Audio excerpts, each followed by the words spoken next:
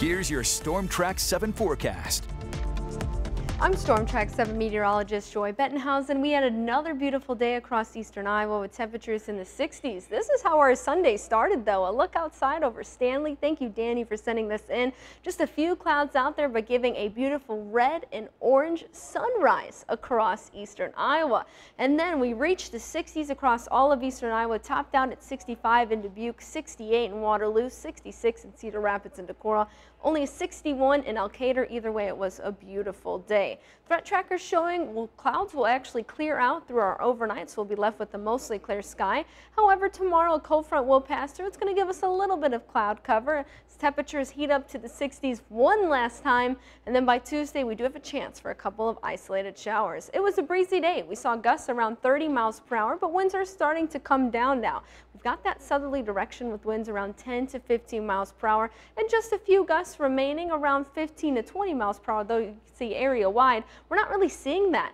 Gusts likely around 25 miles per hour possible for the first half of our evening, but notice wind speeds die down to around 5 to 10 miles per hour throughout our overnight and start of tomorrow. Tonight we're dropping down to the 40s, so a little bit warmer tonight with a mostly clear sky. Tomorrow 60s. One last time, get out and enjoy it if you haven't. Mid-60s for highs under a partly cloudy sky. We have rain in the forecast for midweek. Let's track that right now. Future track Wednesday midnight. Here's our low pressure system that'll continue to track northeast, bringing rain to eastern Iowa Wednesday evening. So if you live in our far western or southern counties, you're likely going to encounter a little bit of rain on your way home from work. As that low pressure system continues to track northeast Wednesday night, Thursday, widespread rain is expected. This could be heavy at times too, so you might have to deal with this on your way to work or school Thursday morning. Get a little bit of a break Thursday afternoon through the evening hours, but moisture will wrap around this low pressure system.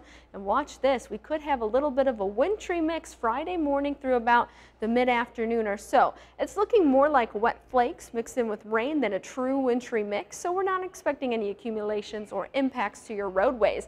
That should clear out late Friday evening, and we should be dry by Saturday. City by city forecast shows Waterloo, Dubuque, Cedar Rapids, and Iowa City. 60s tomorrow, 50s by Tuesday. We stay in the 50s through Wednesday with that widespread rain occurring Wednesday night through Thursday morning. A little bit of a wintry mix Thursday night through Friday morning as temperatures do fall. And then next weekend, it's looking a lot cooler than this weekend here, but highs only in the upper 30s to low 40s.